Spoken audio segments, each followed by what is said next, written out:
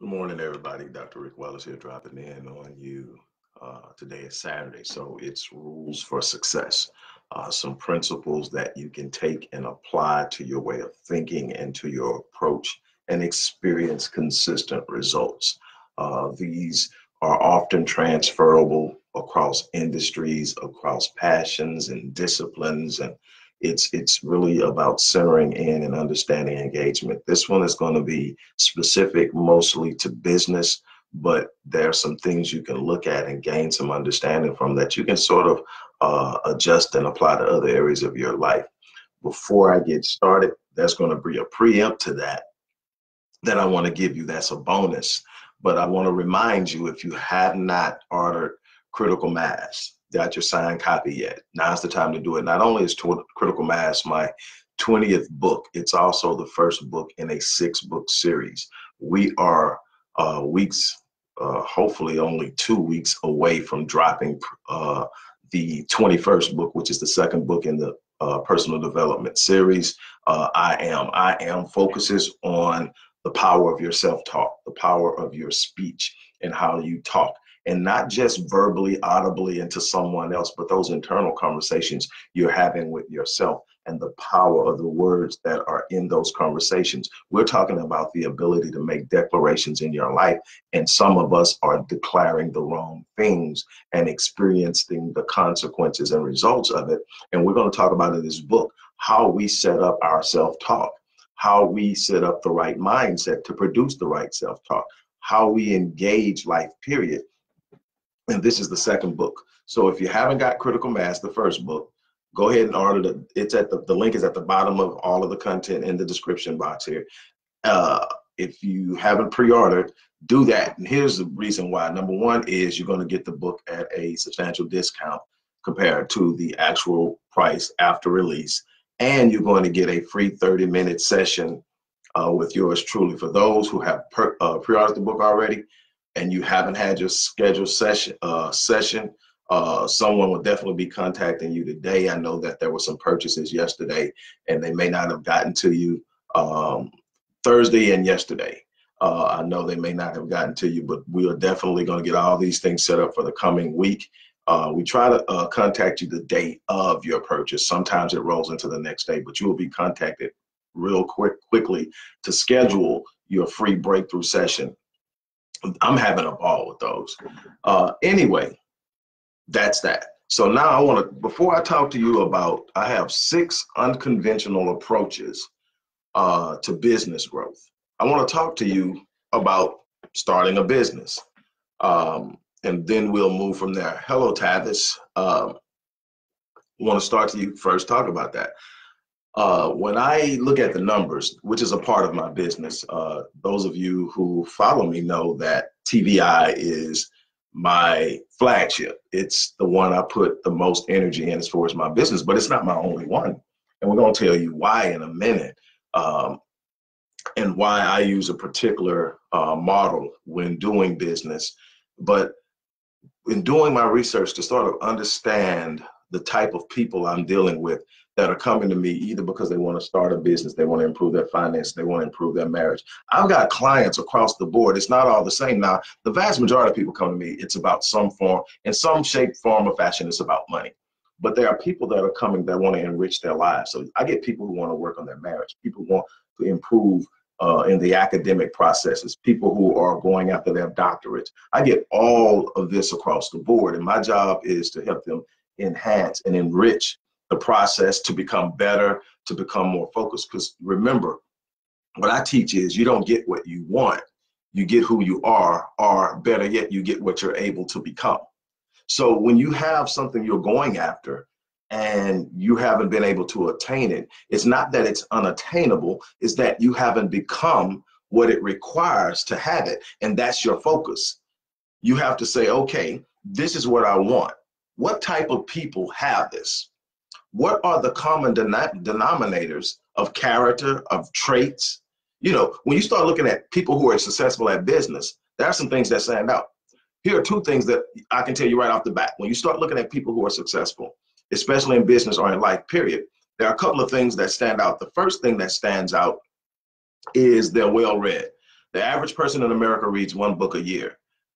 The top 4% in performers in this country in business and finance and situations in life like that are avid readers. They read 3 to 4 books per month. They're almost averaging a book a week.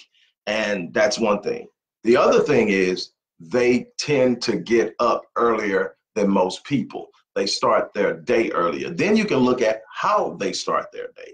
They take control of their day. They are in control of their personal sovereignty. They don't surrender their sovereignty in the morning. They set their state of mind. They set their emotional and spiritual states. So they start their day in control with an anticipation and an expectation. Remember, God meets us at the level of our expectations. So that's that. But in studying, you know, the numbers and looking at the numbers and seeing everything that's going on, there's a lot to unpack. And one of the things that I noticed is that 85% of people literally hate their jobs. 85%. That's a number that's been pretty consistent probably for the last 25 years. And they get up every day and go there. Another study that blew my mind is that something like 80-something% of first-time heart attacks are on Monday morning between 5 a.m. and 12 noon. The return to a stressful work week. And so you have to ask yourself some questions. If you are one of these people, you may not be one of these people, and that's fantastic. The goal in life is to be the best you can be. Find that opportunity. With some people, it's going to be in a career environment working for someone else. If you're in that environment that literally is funding your passion, you get to go to work I've seen people just get it, happy to get up, go put in the work, and look, you can't get them out the office in the evening. Those are the people you look at and know they're not just driven, they're operating in their passion. I'm not talking to you.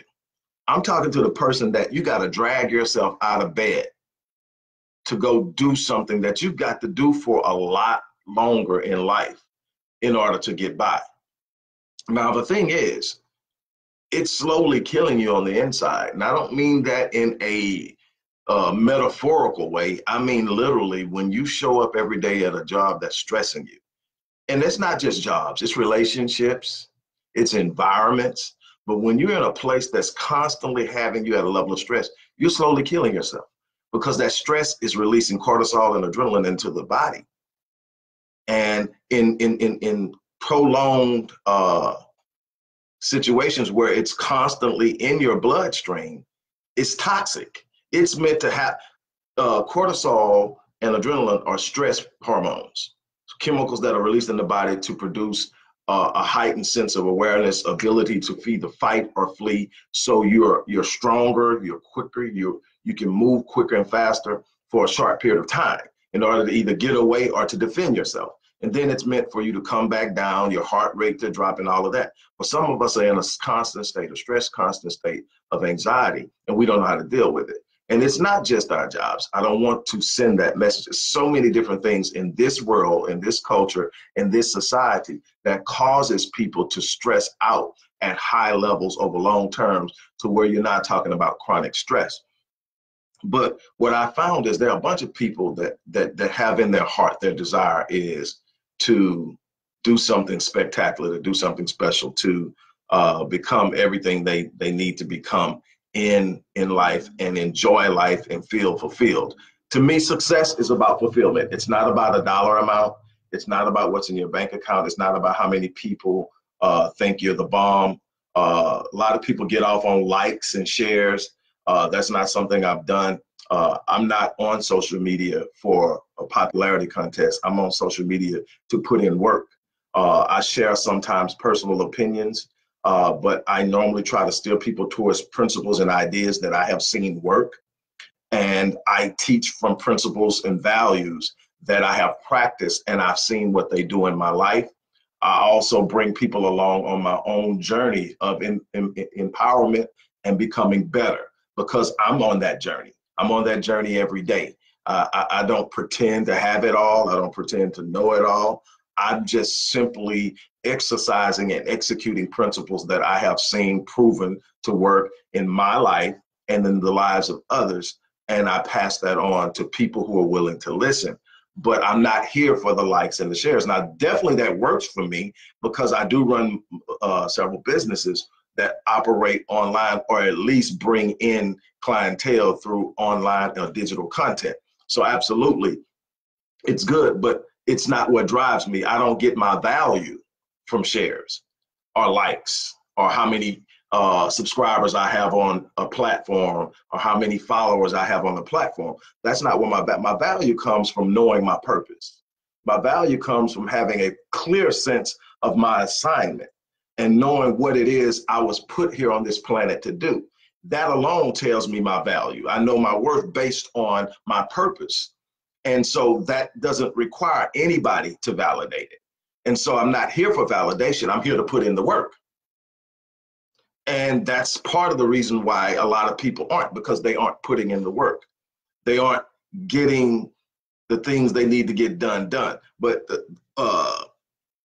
for those of you who want to do something different, who want to do something better, the first step that you got to do, and what most people aren't willing to do, here we go. You got to be willing to take a step backwards a lot of times in order to move forwards. What do I mean by that? A lot of people have gold handcuffs on. And what I mean by that is you're strapped to a job because that job pays you the money you need to pay for all this stuff that you bought that you couldn't afford that made you feel good about yourself. The car, the jewelry, the house, all this stuff that you need a roof over your head. You need a place comfortable. You need something to drive that you feel good about and that represents you in your field. That's important because whether we like it or not, image plays a role. However, how much of the stuff that you're spending on, the fact is almost 90% of the people in this country overspend on things they don't need, but make them look better in front of people they don't like. Let me say that again. The vast majority of people in this country have to stay on the job they're on because it pays them the money they need to pay off the debt they've created buying stuff they don't really need to impress people they don't like. That's the gold handcuffs. That's what locks you into the rat race. You study trying to accumulate stuff to put off an image that you think is impressing people that really don't matter. There's nothing wrong with having nice things, but it should coincide with what you're producing. You should never be putting yourself, I mean, obviously there's certain things that the average person can't go out and pay cash for, that you need. If you're a person like me that lives in Houston, you need a vehicle. And you may not be able to go out and pay cash for one. But could you? Could you let the new car on the showroom go find you a nice car that's a one owner and pay a lot less and then save up the cash and get something? You could. But I digress. Look, so that's the first thing. You got to get out of the idea that, you know, the reason I have to have this job because it pays me high 5 figures, it pays me 6 figures. And that allows me to afford this car. I really look good in this car. People like me in this car. I get a lot of compliments in this car. I would rather have appreciation and gratitude coming from people that are satisfied with the way that I've touched their lives than to have a million people liking me and complimenting me on the car I drive. So you've got to be able to do that. You've got to stop looking and asking for permission, and you've got to stop waiting for the right opportunity. It does not exist. The right time and the right opportunity are mental constructs. They're ideas and concepts that come from your mind. You have to get out and create the opportunity. You have to get out and be willing to put in the work. You've got to have the patience to allow the work you're putting in and the seeds you're planting to gestate. That's another big issue with people is they plant, but they don't have patience. They plant, but they can't wait for the gestation period. Some of you have some real big visions. Some of you have some huge visions and dreams. And you know me, you probably heard me quote Stephen Furtick multiple times, that if the vision you have for your life isn't so huge that it intimidates you, it's a good chance it's insulting God. But with that has to come the patience to allow the planting and the cultivating and the building of what's going on. It takes time. It's the difference between the rose and the oak tree.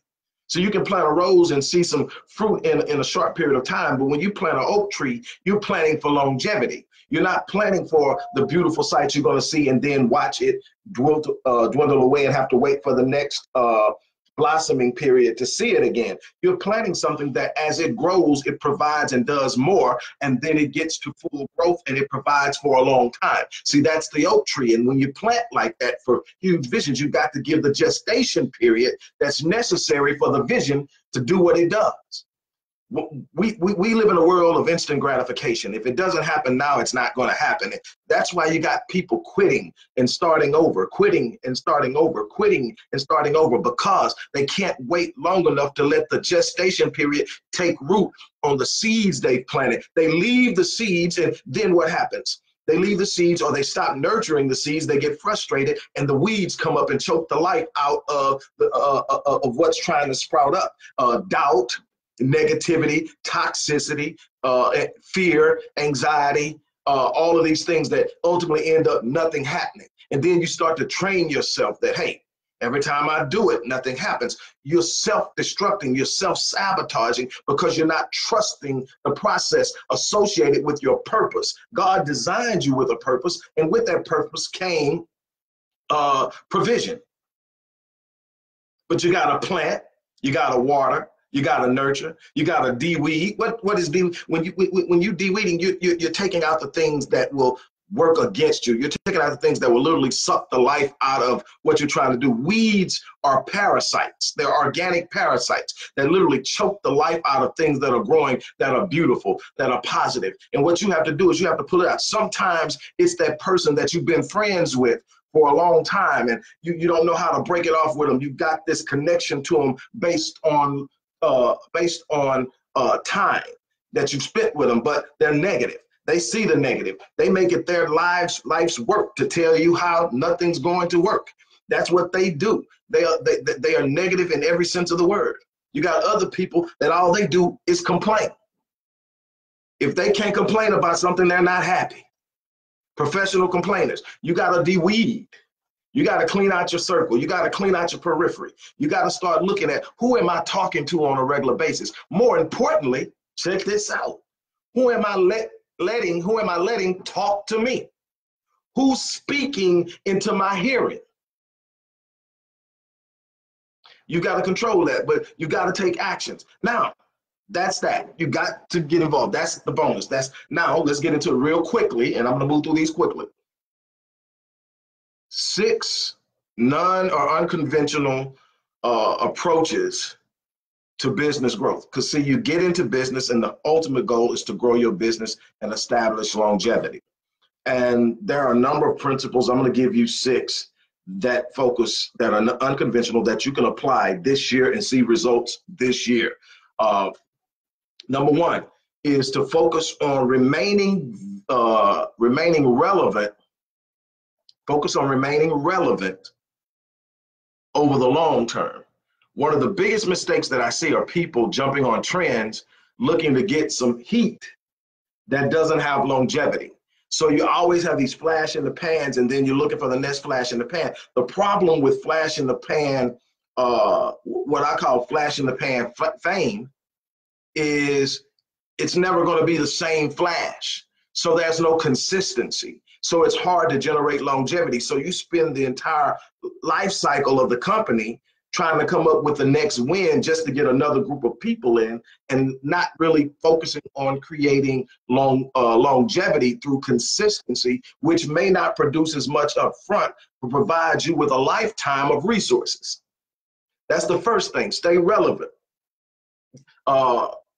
Never be one of the things that I'm real big at, and this is one of the things that I mentioned in the beginning that I was going to share with you about how I do things, is I never ever allow myself to be at the mercy of one thing, anything. I don't care what it is, and especially in business, never be at the mercy of one thing. What does that mean? If you put all of your eggs in one basket, if everything is about this one business endeavor, and even if you do great at it, what happens if something doesn't go right? For instance, a significant part of what I do in promoting my business and generating revenue for TVI and a number of other businesses, but definitely for TVI, is social media content, primarily through video on a number of video channels. What if in the future video becomes an issue, or something happens where Google decides that they're going to use YouTube for their own purpose in micro contenting, and they knock off and say you can't use this anymore to store your own videos because we're going to use it to promote what we're doing. It's a micro strategy. What if they do that? What if they do something like that? Or what if whatever things change and it's no longer there, and that's where all your revenue is being generated? And there are people out there, everything is coming from Instagram, or everything is coming from YouTube. It's a lot of them out there that's doing it that way. Here's the problem. Now you've got to figure something out.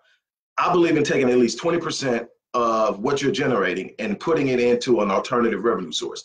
Outside of TVI, I have Myriad Business Solution, which is a business consulting firm. I have Odyssey Media Group, which is a marketing, branding, and digital advertising consulting firm. I have done work for companies in Sydney, Australia, a furniture company in Sydney. I've done work for First Choice Lighting in the UK, and in a number of other places that are not in the US. And that's where Odyssey Media Group International came from. So you have Odyssey Media Group, Odyssey Media Group International. I have Master Fitness 21. And these are things they don't produce. Any one of them doesn't produce in and of itself what is produced through TVI, but it serves as an arm that I can always choose and fall back on one of those if something happens to this. You always have something that you can fall back on. What next did I put down? Okay, number 2, adapt your leadership approach. Here's one that's definitely non-conventional. The conventional model for leadership is to get everybody in the organization to buy into your vision. And because they buy into it, they have a certain level of ownership in it, and they will put in the work. Now, there is some validity to that approach. Here's why I don't completely subscribe to it. If everybody's buying into, think about how I think, and you'll get this. If everybody's buying into the vision that I'm presenting to them, I'm not dreaming big enough. I'm not looking expanding big enough. Yes, I'm a great salesperson. Yes, I can convince people of things. But if somebody is saying, wait a minute, hold up, because I'm pulling them out of their comfort zone, I'm not thinking big enough. I'm not pushing the envelope far enough across the desk. I want to pull people out of their comfort zone. And the reason I'm pulling them out of their comfort zone is not only to build my business, it's to challenge them to be great at what they're going to be at in their own. It's always building people up to step out on their own and not just simply enrich myself. It's a slower process, but it's more powerful. Why? Because you're creating allies, assets across a spectrum that you can tap into. It's the slow move, but it has longevity. And I'm telling you this from experience because I've been along the fast track too. You're getting things done and you're winning, but you're moving so fast that you're not looking out for the people that you're winning with, and you're leaving them behind. Okay, the next thing you need to do is adjust your marketing strategies. This is huge. If you look at the top performing companies, and this number is growing drastically each and every day. If you look at the top performing companies around the world, they are literally flipping their marketing spend, their advertising spend, their branding spend, and they're pushing most of it towards digital media, online media, social media marketing, digital content, and moving away from television and radio, which have been conventional and mainstays forever. And the reason being is that everybody is consuming digital content. It's less expensive and it's more powerful. Another thing you need to do is focus on, you hear me talk about next level living all the time, and it transcends business. It should be a goal of yours in every area of your life, next level living. You should always be looking to take your business to the next level. Here's one of the things that I've seen, the most common thing that I've seen that works against people when they're trying to take their business to the next level based on what people have brought to me for help, is they get to a certain level and also and all of a sudden try to reinvent the wheel. They've started their business, they've experienced a certain level of success, they've gone from 0 employees to 50 employees, and now they're trying to grow their business and maybe reach 75 to 100 employees and maybe multiple locations, and all of a sudden they try to reinvent the wheel. And if what you did to get to where you're at and you are at a level of success, if it worked for you until some main swing in trends happens where, for instance, obviously there was a point where television advertising and radio advertising didn't have as much pull as it used to. But if that's how you got there and that hasn't changed, you don't reinvent the wheel. Matter of fact, you invest heavier, you double down on it, you go for it stronger, you put more into it than you did. That's how you get more results. You find a way to leverage what you've already been doing so that it's more power, it's more force, it's more engaged, and you get more out of it. You're going to have the right group around you. Once you get to a certain level, you can't do it all by yourself. And you start to experience these real excruciating growing pains. And then you may have all kind of things happen in the way of struggling to keep revenue going, because now you've got all these things that have to be done and you're trying to do them yourself. And so you've got stuff going into cost factors that maintain what you're doing, but don't produce the revenue. You've got to find a way to find balance in that. Next, business to business about digital content. If you're doing business to business, you need to learn how to master LinkedIn, period. If you're doing personal services, personal branding, Facebook, Instagram, YouTube, and other vision things, you definitely need to sit up and work it. Speaking of personal brand, something I've already spoken on once this week, you have to build your personal brand. Your personal brand precedes any business endeavor you do. When you build your personal brand, your personal brand goes out in front of all new endeavors, all new aspirations in business and anything else. When you build your personal brand, people know who they're dealing with. They know the quality of work they're going to get. Whether you just started it or you're talking about something you've been doing, once your personal brand is out there, people know what to expect from you. And they will look at something you just launched without having experienced it and be willing to experience it. It's so important to build brand, and the way that you build that, here's how you build your personal brand, especially when you're dealing with businesses, but whether you're dealing with other businesses or whether you're dealing with individuals, make sure that every piece of content that you create isn't asking for a sale or trying to create a lead. If you notice, I share a lot of content that's outside of the spectrum of TVI. Yes, I share my book links. Yes, I share other things that I do, but I also share content where there's no ask. I'm not sitting up trying to get you to sign up or get on a emailing list or get on a call list or have someone from the office contact you or anything like that. It's just sharing something that will enrich your life. And what happens is that's how you build trust. That's how you engage. That's how you develop relationships with people in your target audience. That's how they will connect with you. That's how they will begin to trust you. One of the fastest ways to turn people off is every email you send them is something where they got to buy something. Every post on everything is somewhere want to buy something. And even when you are asking, make sure it's not just the ask. And I have to watch myself with that.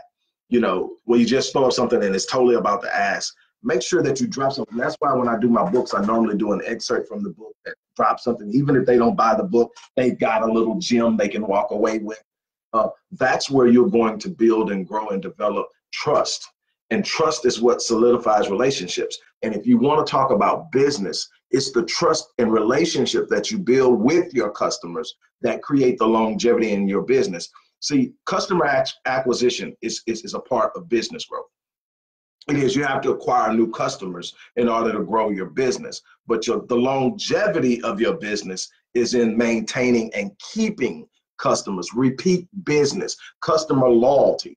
That's where you're going to sustain your business. People who have a sense of loyalty to you because they feel they know you.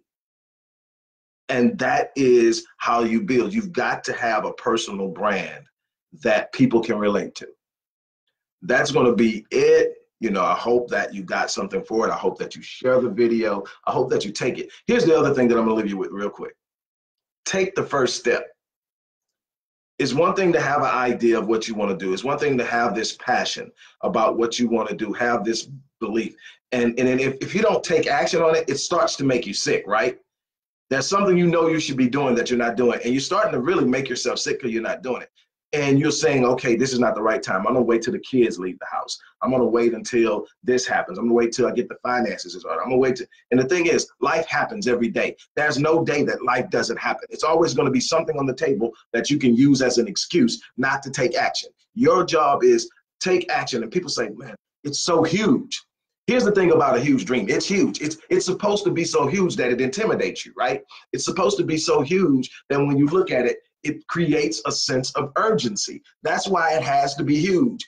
If it's small, you know what you do with small things, something that you can just do anytime. You keep putting it off because you know when it absolutely has to be done, I'll get up and I'll do it.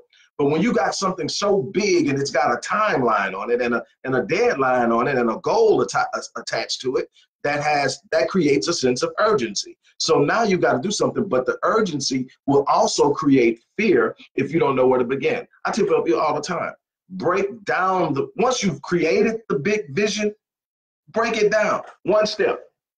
I tell people all the time, if you're starting a business, before you start writing and doing all the other stuff you have to do, you know, about business plans and marketing strategies, marketing analysis, and all that fun stuff that my company actually does for people, Myriad Business Solutions actually does for people.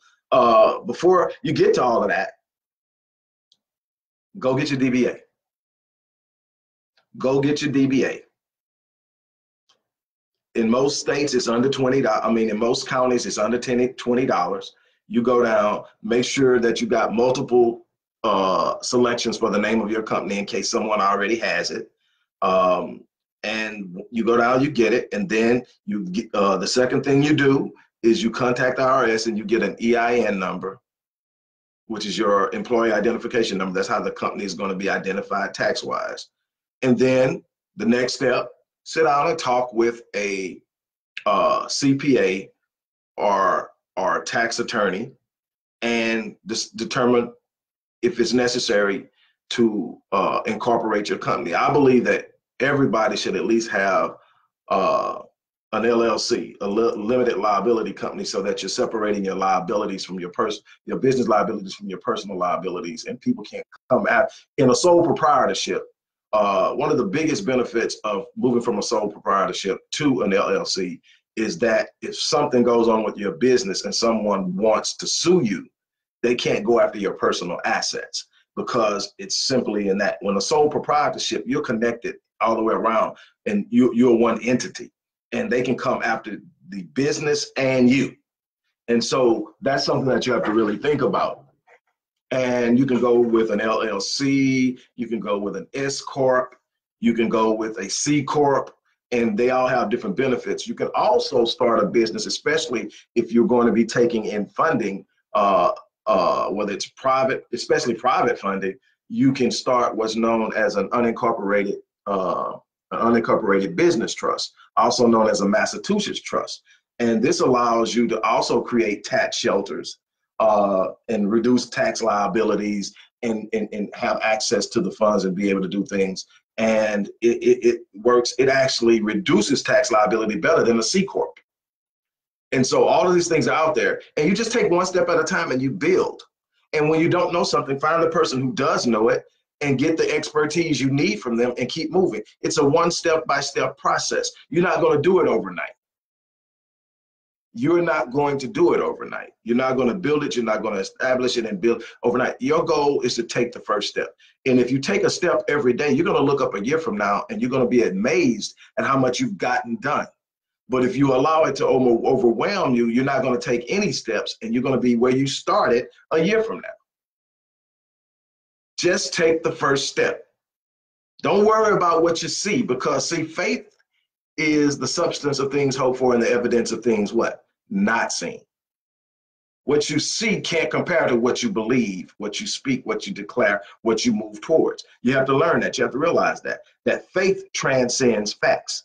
People get mad at me when I say that, but hey, that's what it means. See, what I see is there, and it becomes as much of my reality as I allow it to. And people tell me I'm in denial. No, I just refuse to accept it. I refuse to accept anything that works against me. The mind of God is not subject to obstacles and undesirable circumstances. It is not subject to it. So if I'm operating from the mind of God, I am not subject to obstacles and undesirable circumstances. All right, when I get this, I'm out of here. I'm about to jump out of here. You guys have an unbelievable day. I've got a lot to do. I'm going to try to get back to you. If you haven't gotten the book, get the book, both of them. If you want to work with me, the email to work with me is in there. Email the support team. They're going to tell you what you need to do. And if you're okay with that, we can get you set up, and I'm ready to get started, and we'll move with that. But whatever you do, make a decision that you're going to be better tomorrow than you are today. And as I always say, I am going to live my life each and every day on full. I go to bed empty. And I go to bed empty because if something were to happen to me and I don't wake up, I left it all on the field. That's how you got to live. Live your life, because every second is given to you for a purpose. It's not meant to be wasted. There's no such thing as casual time, empty time.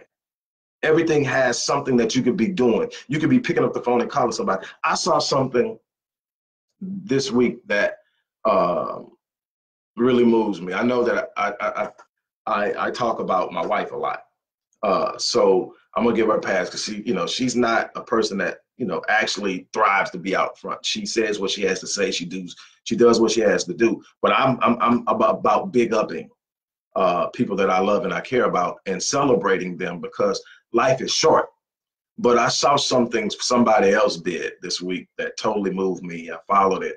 A person online. I'm not gonna say any names, even though it's been on the news and everything else.